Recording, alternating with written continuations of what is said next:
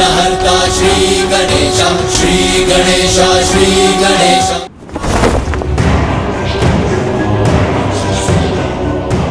मेरे और मेरे अजय भ्राता गजमुख के बाहुबल के सामने दुर्बल है देवता, दुर्बल है आप और आपकी ये भविष्यवाणी।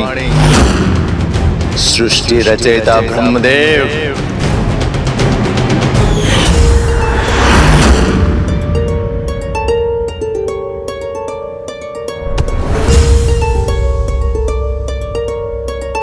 पिताश्री,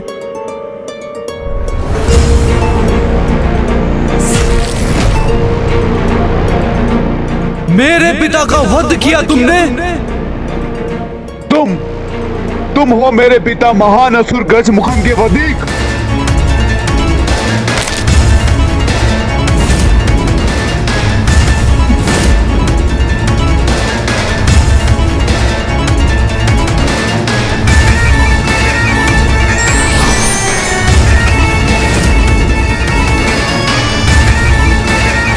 ये युद्ध करने का समय नहीं है। अभी तुम शोक में हो और पुत्र होने के नाते सर्वप्रथम तुम्हारा कर्तव्य है कि तुम अपने पिता का अंतिम संस्कार करो, युद्ध नहीं। उसके उपरांत भी यदि तुम मुझसे युद्ध करना चाहते हो तो प्रस्तुत हो जाना।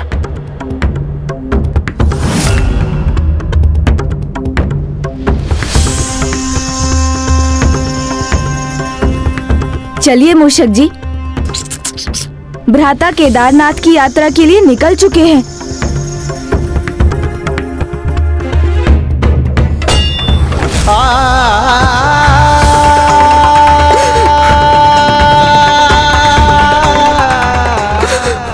मुझे क्षमा कर दीजिए पिताश्री, मैं समय पर नहीं आ सका और जब मैं पहुंचा तो आपकी सहायता ना कर सका।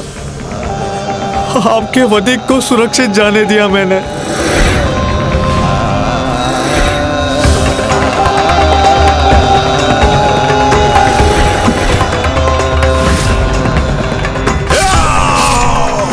किंतु प्रतिशोध की अग्नि मेरे भीतर धधक रही है। जब मैं आपकी मृत्यु का प्रतिशोध लूंगा, वो सर्वकाल का सबसे भयंकर युद्ध होगा। काल का सबसे भयंकर युद्ध होगा। ब्रह्मदेव, कदाचित आप मेरे पुत्रों के पराक्रम से परिचित ही नहीं, तो सुनिए, देवताओं को अपना सेवक बनाकर उनका मिथ्या दंभ मिटाया है। अब बारी है आपके ज्ञान को पराजित करने की, इसीलिए आपको तो अब यहीं रुकना होगा ब्रह्मदेव।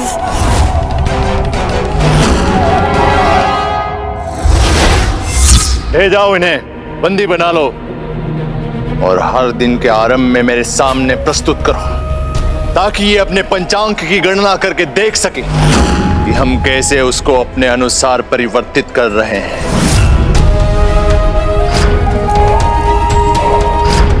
ये कैसा दृश्य देखा मैंने?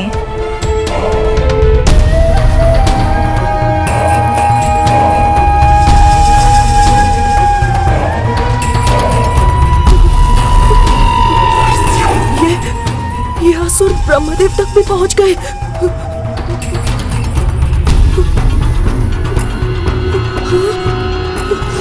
ब्रह्मदेव स्वयं इनके बंदी बन गए, तो फिर हमें कौन मुक्त करेगा?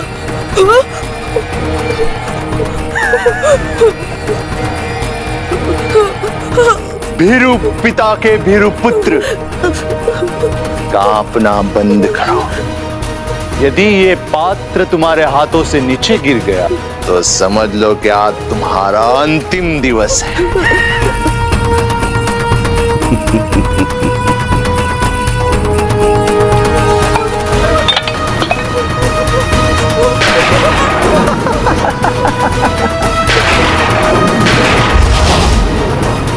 इस जल में रक्त क्यों दिखाई दे रहा है मुझे? मुझे क्षमा कर दीजिए असुर सम्राट, मैं ये स्थान अभी स्वच्छ कर देता हूँ। ये है देवराज इंद्र, अर्थात स्वर्ग के सबसे शक्तिशाली पुरुष का पुत्र। मेरी एक हुंकार ने इसे सूखे दुर्बल पत्ते के भांति हिला दिया।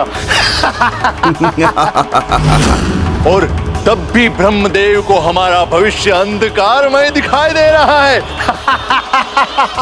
कोई बात नहीं, आज गजमुख इंद्र को बंदी बनाकर लेके आएगा, तब हमारे शक्ति का सत्य उन्हें भी ज्ञात हो जाएगा। भ्राता श्रीमुख, गजमुख के भव्य स्वागत की तैयारी की जाए। उसके लिए समग्र महेंद्रपुरी को सज्जित किया जाए। नहीं! ज्येष्ठ, अनिष्ट की आशंका मेरे मन में छाई हुई है। नारायण ने आपको जिसके प्रति सचेत किया था, कहीं ये बालक वही तो नहीं? कहीं हम ब्रह्मदेव की भविष्यवाणी को गंभीरता से नहीं लेकर कोई भूल तो नहीं कर रहे हैं? कहीं वो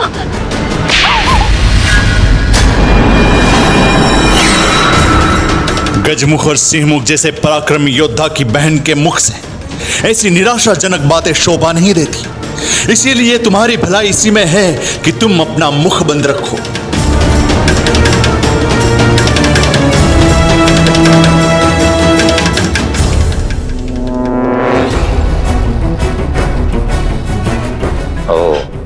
समझा। दिन रात ऋषि मुनियों को प्रताड़ित करने के लिए उसके साथ रहती हो तुम। उसके लिए उनकी संगति का प्रभाव हुआ है तुम पर। बुद्धि भ्रष्ट हो गई है तुम्हारी। शत्रु के प्रति सचेत रहने का अनुरोध कर रही हूँ मैं। केवल यहाँ प्रतीक्षा करने के स्थान पर आवश्यकता पड़ने पर भ्राता गजमुखन की सहायता के लिए हमें तैयार रहना चाहिए। अब मैं तुमसे सीखूं कि मुझे क्या करना चाहिए और क्या नहीं। जिसने मात्र कुछ असहाय ऋषि मुनियों को सताया है, वो मुझे सिखाएगी कि असुरों का साम्राज्य मैं कैसे चलाऊं। ज्येष्ठ, मुझे अपमानित क्यों कर रहे हैं? एक नारी जिसमें ना बुद्धि है ना बल। अब मुझे उससे सीखना होगा कि मैं अपने असुर साम्राज्य की रक्षा कैसे करूं। जाओ, दूर हो जाओ मेरी दृष्टि से। तुम्हारे इस मुख को ना ही मैं अब देखना चाहता हूं, ना ही तुम्हारे कोई व्यर्थ के सुझाव सुनना चाहता हूं। जाओ। अब ज्येष्ठ ने मेरे अपमान और तिरस्कार की सभी सीमाएं पार कर दी हैं, परंतु मैं इसका उत्तर अवश्य दूंगी।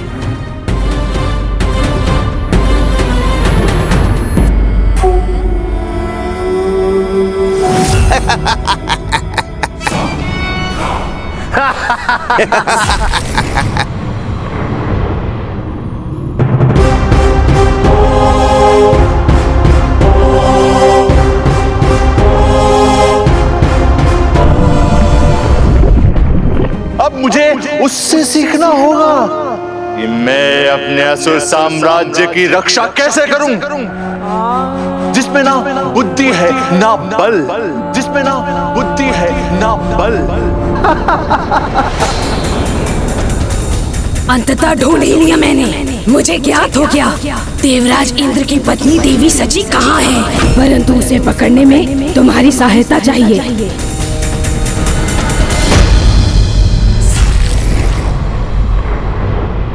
तुम्हें पूर्ण विश्वास है दुर्मुखी कि वो देवराज की ही पत्नी है? हाँ, किंतु तुम्हारे नेत्रों में अश्रु क्यों है? भरी सभा में ज्येष्ठ मेरा अपमान करे तो फिर मेरे नेत्रों में अश्रु ही तो होंगे ना दुर्मुखी। किंतु अब मैं अपना सामर्थ्य प्रमाणित करूंगी, तभी ज्ञात होगा उन्हें कि एक भाई अपने बहन का परित्याग कर सकता है, लेकिन एक बहन अपने भाई को नहीं भूल सकती। चलो दुर्मुखी, मुझे इंद्र की पत्नी के निकट ले चलो। अवश्य, चलो।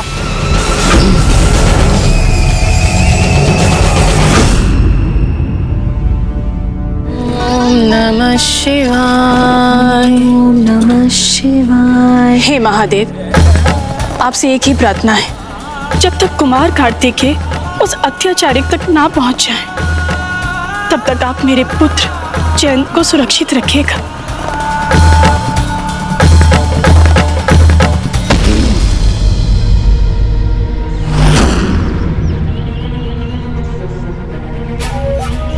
अवसर मिल गया तुम्हें अजामुखी, मिल गया। असुर सम्राट सुरापद्मन के समक्ष स्वयं को प्रमाणित करने का कि मैं साधारण नहीं असाधारण हूं। यहाँ किसी की उपस्थिति का आभास हो रहा है, मुझे सावधान रहना चाहिए।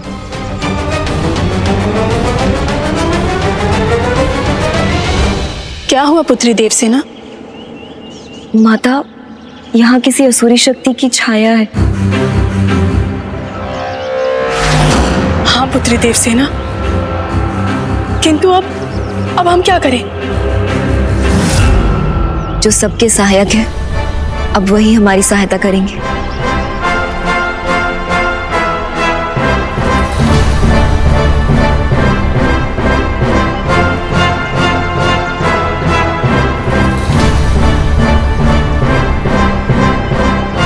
ओम कार्तिकाय विद्महे शक्तिहस्ताय धीमहि तन्नो स्कंदा प्रचोदयात्।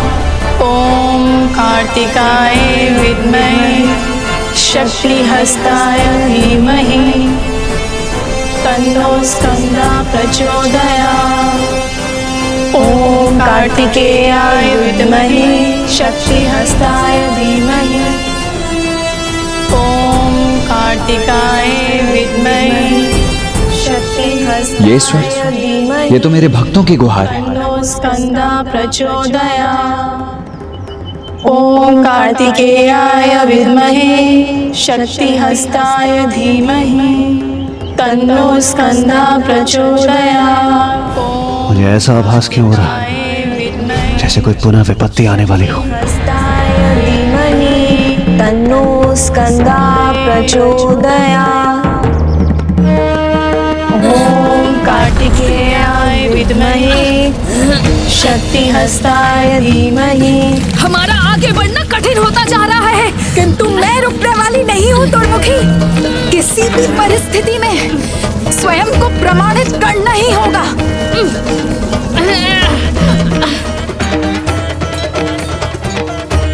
देव सेनापति कुमार कार्तिकेय, संकट बार बार आहट दे रहा है। मेरे मन में अनेकों आशंकाओं के मेघ उमड़ रहे हैं।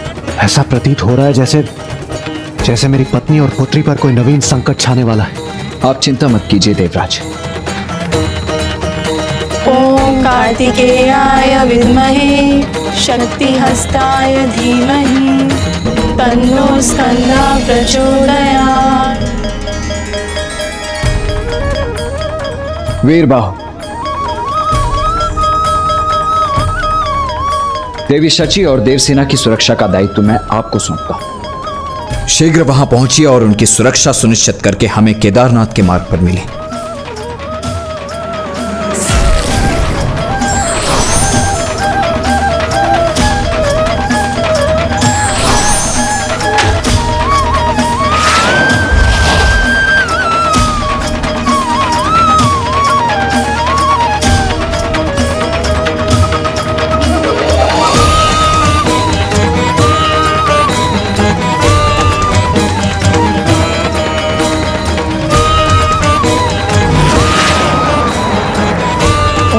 कार्तिकेयाय विद्महे शक्तिहस्ताय धीमहि तन्नो स्कंदा प्रचोदयात्। ओम कार्तिकेयाय विद्महे शक्तिहस्ताय धीमहि तन्नो स्कंदा प्रचोदयात्।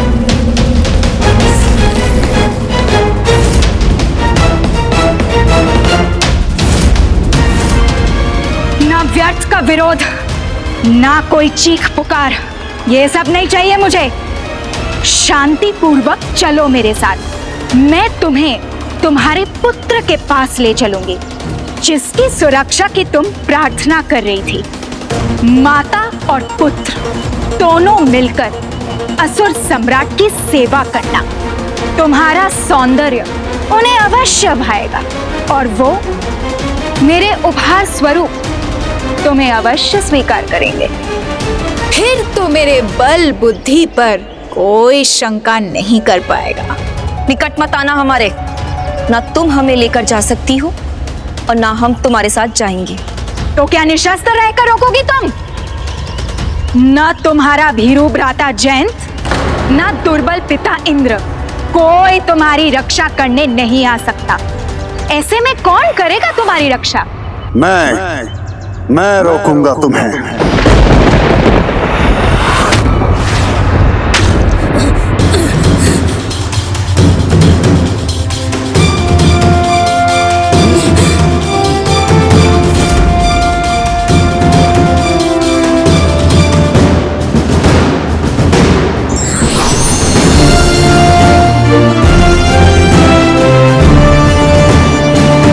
गजामुखी हूं मैं, कोई साधारण स्त्री नहीं।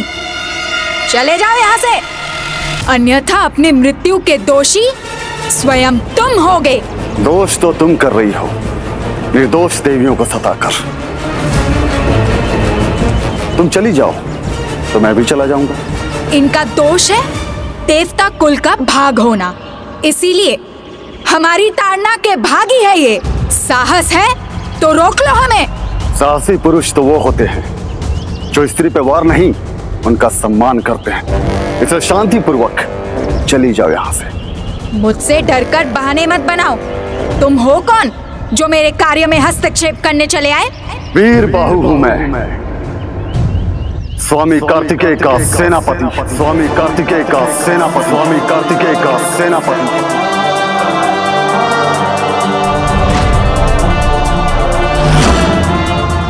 कार्तिकेय? कौन कार्तिकेय? उनकी महिमा का जितना बखान करूंगा कम है, किंतु तुम्हारे लिए इतना पर्याप्त है कि तुम्हारे एक पापी अत्याचारी महासुर गजमुख को मृत्यु दंड उन्होंने ही दिया है।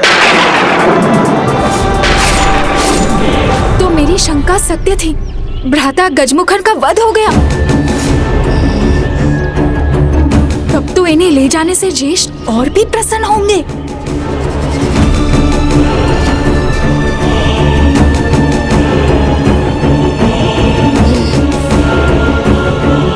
जो भी है उसके किए का दंड अवश्य मिलेगा और मेरे प्रतिशोध का आरंभ होगा इन दोनों के हरण से।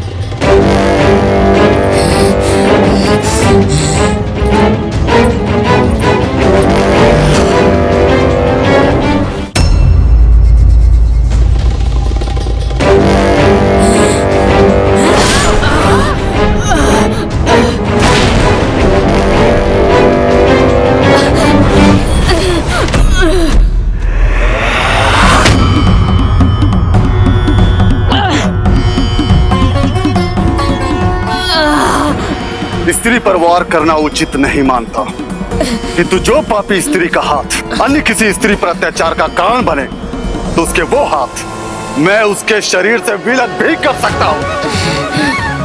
अब जाओ यहाँ से, अन्यथा अपने प्राण दी का वहां बैठोगी। आज अभी यहाँ से स्वयं को बचाऊंगी तो ही कल मुस्कुरा पाऊंगी और तभी भविष्य में इसका वध कर पाऊंगी। सावधान रहना, पराजय स्वीकार नहीं करेंगे हम। तुम्हें और तुम्हारे कार्तिकेय को अपने अपराधों का दंड अवश्य प्राप्त होगा।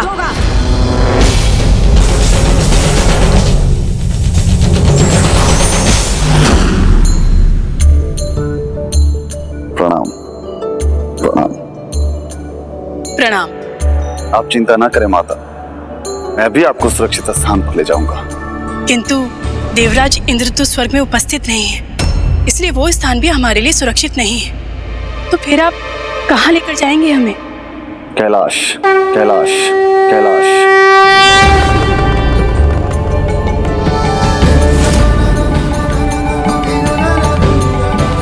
संकट के गर्भ में कभी कभी शुभ संकेत भी छुपे होते हैं। इस संकट ने तेरे भावी पुत्र वधु के यहाँ आगमन का संयोग उत्पन्न कर दिया है। विजय नाद के साथ इंद्र देवता और दूसरे लोगों को बंदी बनाकर मेरा भ्राता महाबली गजमुख और उसका वीर पुत्र सुरेंद्र कैसे भी क्षण आ रहे होंगे और उसके आने से पूर्ण उनके स्वागत की तैयारियां हो जानी चाहिए।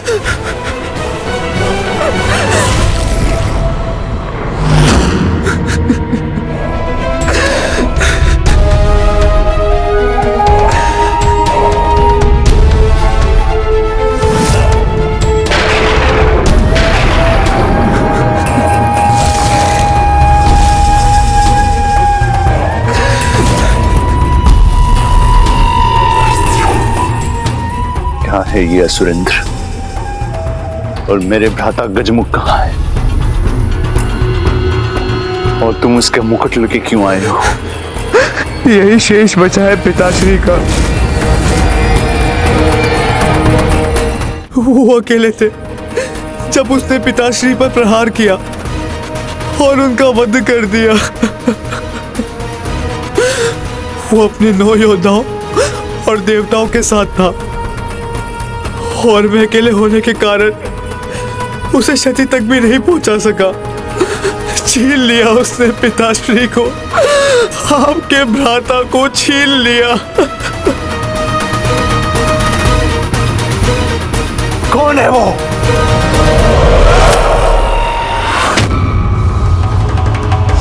भ्राता,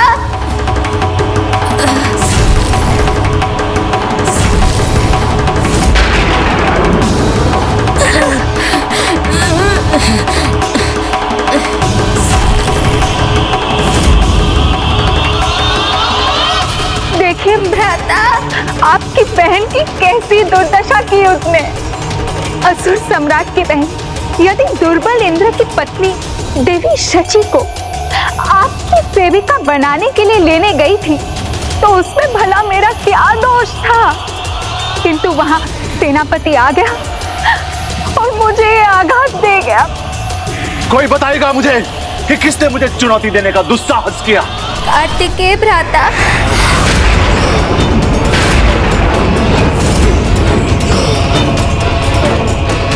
मेरा हाथ मेरे शरीर से विलग कर दिया।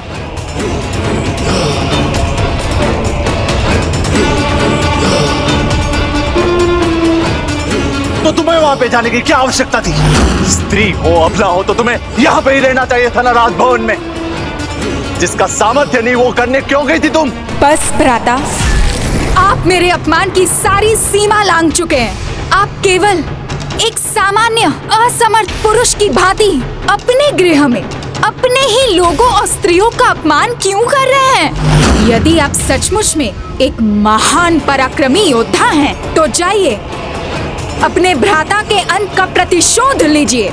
युद्ध भूमि में जाइए। इस प्रकार गृह में हुंकार भरने से कुछ नहीं होगा। जाइए भ्राता, जाइए। हाँ हाँ, स्वयं मैं जाऊंगा और उसका अंत करूंगा और उसके बाद मैं तुम्हें दंडित करूंगा।